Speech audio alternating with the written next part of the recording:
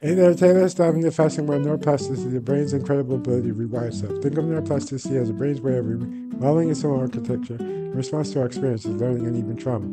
It's what allows us to remember, adapt, and recover. But here's the twist: sometimes it's very flexible, it can go awry, leading to mental health challenges like depression, schizophrenia, PTSD, and anxiety. So buckle up as we explore how this dynamic process can both help and hinder our minds. First off, neuroplasticity involves a bunch of processes like strengthening or weakening synapses, those tiny connections between neurons, sprouting new dendrites, generating new neurons, and reorganizing entire circuits.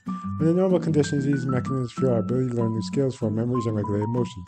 When things get disrupted, say due to genetic factors or environmental stressors like chronic stress or trauma, these plastic changes can turn maladaptive. Let's talk about the molecular level. Imagine your brain's plasticity toolkit. Two key players are LTP and LTD, long-term potentiation and depression.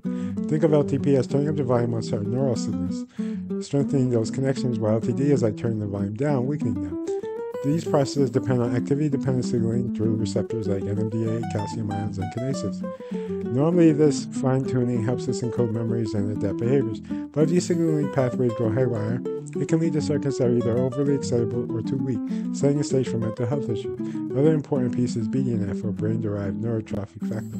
Think of it as a fertilizer for your neurons. It promotes growth, survival, and synaptic plasticity. When BDNF levels drop, as seen in depression, the brain's ability to adapt and heal diminishes. Interestingly, environmental factors, epigenetic change, and gene expression can all influence BDNF and other molecular cascades pathways, shaping how our brain responds to life challenges.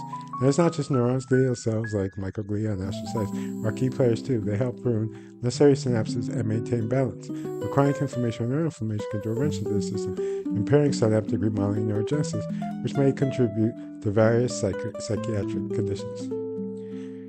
Treatments like exposure therapy aim to recalibrate these circuits, promoting healthier plasticity. Here's a quick summary.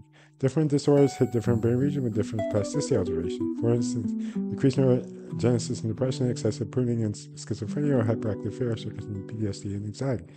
These techniques like TMS or DBS and lifestyle changes such as exercise, all aimed at promoting healthy plasticity. The idea is to help the brain rewire itself in a positive direction, fostering resilience and recovery. Looking ahead, personalized medicine is on the horizon.